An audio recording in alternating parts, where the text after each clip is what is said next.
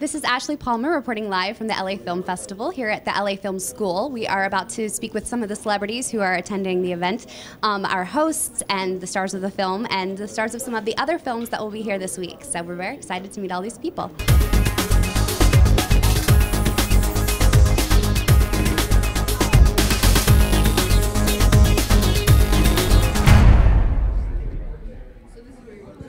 I'm Ashley Palmer here with Johny Mask from Leviticus, and you were one of the stars of the film. Tell me about that.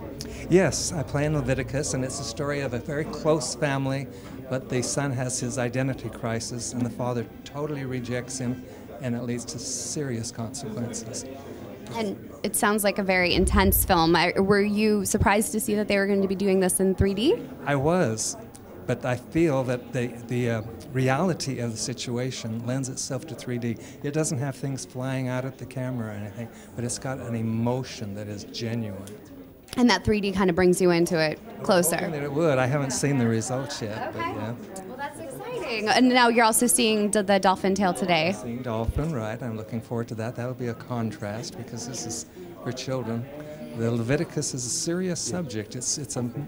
It's got a serious message, and it's a message to try to get young people not to kill themselves or fall into suicidal patterns when they are rejected by their family.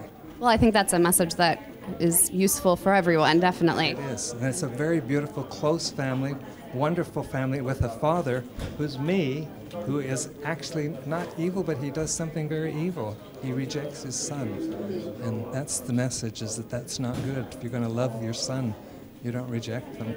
Well, I'm so happy to see that 3D movies are becoming something that is more mainstream, and they can tell, more emotional stories and family stories instead of just explosions. So it's nice to see that you guys are doing this. Yeah, that's right. It captures the emotion, and it's got this strong emotion of suicide being very serious, which is interesting because the last film I did, which is coming out, is called White Apple, and it was also about suicide. I think I might be. You might be specializing.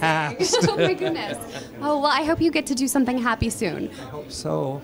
Something like Dolphin. Yes, Dolphins and Harry Connick Jr. You can't go wrong. Okay. All right. Well, very wonderful to meet you, Johny. Thank you for chatting with us. Nice to meet you. Good luck with your film. Thank you. Goodbye. Bye.